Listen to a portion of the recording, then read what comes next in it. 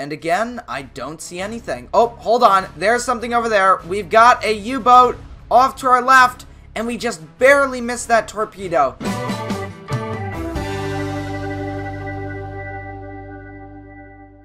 Hey guys, welcome back to another video, and in today's video we are back in Tiny Sailor's World, and today we are once again back with another episode of recreating the disasters. Today we're focusing on the Carpathia, so yeah guys, let's get into the video. Now before we get sailing, I'm going to hand it over to Jlkillen to talk about what the Carpathia was, why it was made famous, as well as what it was doing in World War I.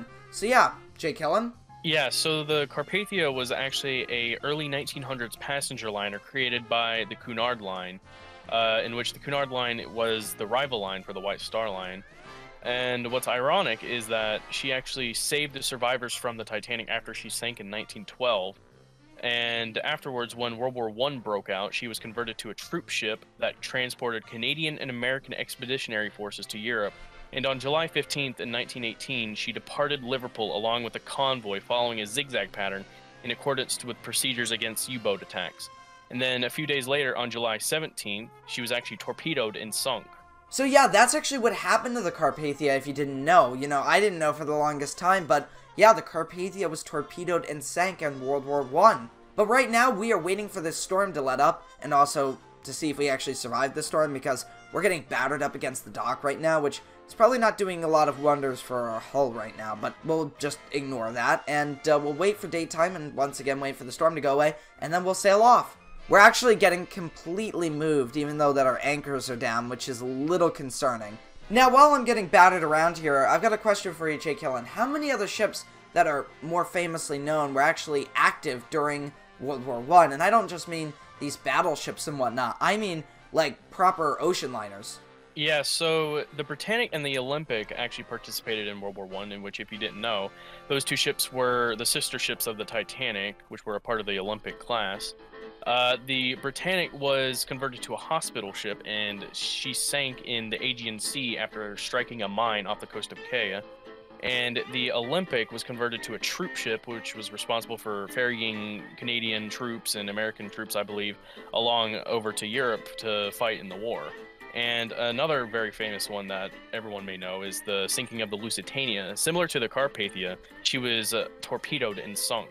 And what's interesting about that is that people actually thought the Britannic was struck by a torpedo, even some of its survivors, but later was found out to be a mine. So, yeah, but here we have the sun just coming over the horizon there, but we've still got a storm, so we're going to see how long we can hold out for, but the ship has moved a lot in port. So yeah, we're going to have to do a little bit of maneuvering to get out of this position. You know what, I think I might be able to maneuver out now, so here we go. Alright, so I'm kind of scraping along the dock, but I'm not doing too much damage. And there we go. Alright, we are good. Perfect. Alright, so the Carpathia has departed port. Definitely not in a very stylish way. We just kind of dragged along the side of the dock there, and our propeller was cutting into the concrete. But other than that, we are now good. So we are going to start making our way towards New York, because the Carpathia was actually making its way towards Boston. So they're close enough to each other that we should just go to New York. So yeah, let's go. Now, once we actually leave the port, what I'm going to do is I'm going to make sure that we go in a zigzag pattern, see if we can survive that. Wow, look at that. Right over there, we can actually see a tsunami just passing by, which obviously is something that the Carpathia didn't really experience. And luckily enough, it didn't experience that, or else it probably would have capsized or have been severely damaged. But we are currently continuing on to New York, or, well, we'll pretend it's Boston. But yeah. As we continue this zigzag maneuver, I am still not able to see any U-boats out in the area, so that's good. Here we have some mines, so we're actually going to turn over this way, because we do have a minefield just there to our left. Now, our reduced speed is not going to help us in this situation, because we're going zigzagged, and that's just going to slow us down even more, but we're doing it for safety. I do see another mine just over there, and I think, yeah, we should be good. Oh, there's one just over to our left. And again, I don't see anything. Oh, hold on. There's something over there. We've got a U-boat off to our left, and we just barely missed that torpedo. So they are just off to our left, so we are going to take evasive maneuvers. Really, all we can do is just keep the zigzagging going. And there we go. We've been struck by a torpedo. and we are now beginning to take on water. Our watertight doors are closed, so we're going to stop the ingress of water, but I don't know how long we're going to last. We are moving even slower now at 8 knots, and this is not looking good. And we're done. We are now sinking. So the ship is now listing over to the port side.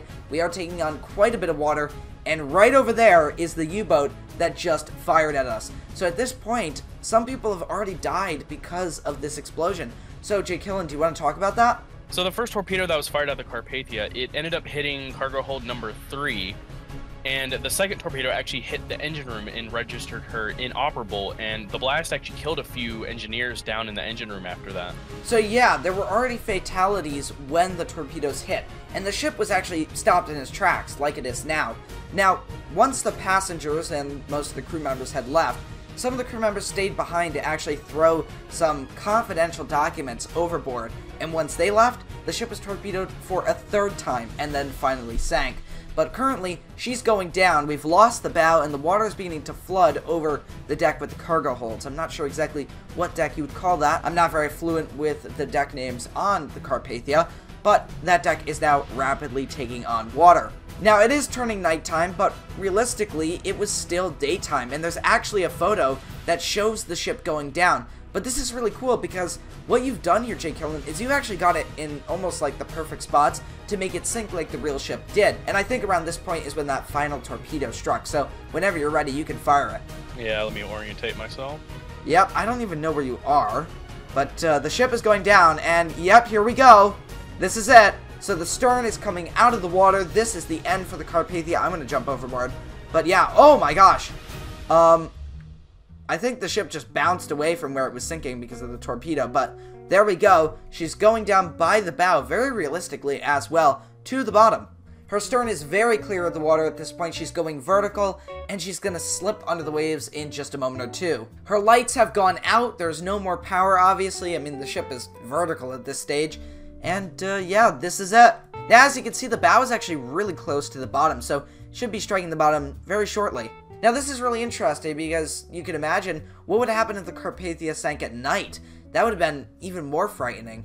There goes a bit of air escaping the cargo holds there. And, yeah, she's about to hit bottom. Alright, there she goes. She's just struck bottom. And there she is, lying on the bottom, very realistically as well, because she is upright on the bottom of the ocean. She is sort of broken. She's not broken in two, but she's bent. And her bow is, I think, really embedded in the bottom. But there we go. This is the wreck of the Carpathia, so that is really awesome. So yeah, if you guys enjoyed this, make sure to leave a like and a comment, and I'll see you next time, guys. Goodbye.